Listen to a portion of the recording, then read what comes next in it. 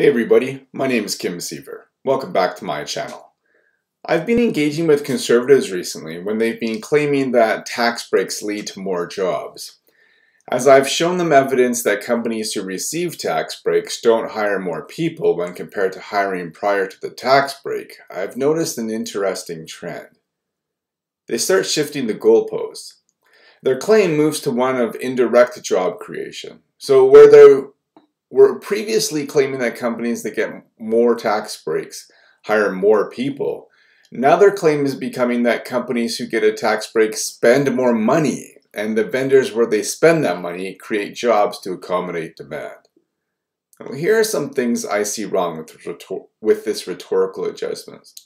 First, they're already spending a bunch of money. That's what expenses are. Everything they spend money on. And often they spend more money on expenses than they make in profit. For example, in the last quarter of 2018, Loblaws made $11.218 billion. Their operating income for the same period was $445 million. That means their expenses were about $10.773 billion. So they're already spending nearly $11 billion to employees, to vendors, whatever. That money is already in the economy. Now let's say that this company operated out of Alberta and met all the requirements for having to pay the corporate tax rate in Alberta, which is 12%, but will soon drop to 8%. If my understanding of corporate income tax is correct, they'd pay 12% of their operating income, or $53.4 million. When it changes to 8%, they'll pay $35.6 million instead, which means they'll keep $17.8 million more than they had been. So whereas they were injecting $10.773 billion into the economy previously, now they'll get to inject $10.791 billion into the economy. Maybe it's just me, but this increase doesn't seem like it would lead to the creation of significantly more jobs than they're already creating indirectly. Second, I agree with the idea that spending more money leads to more jobs. After all, if companies have no customers to buy their products or services, they'll go out of business. But it's increased demand, not increased profits, that leads to more jobs. Theoretically, a corporation can have profit and not even spend it.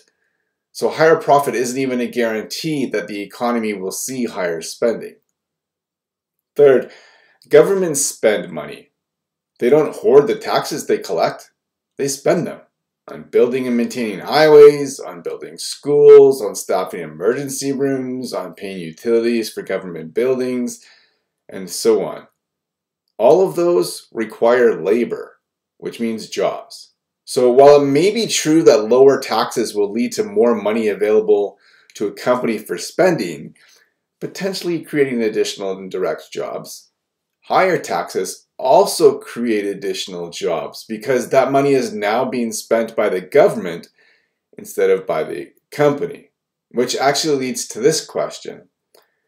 If Loblaws, hypothetically speaking, has $17.8 million more to spend in the economy, but the government has $17.8 million less to spend in the economy, will the tax cut lead to a net increase in jobs?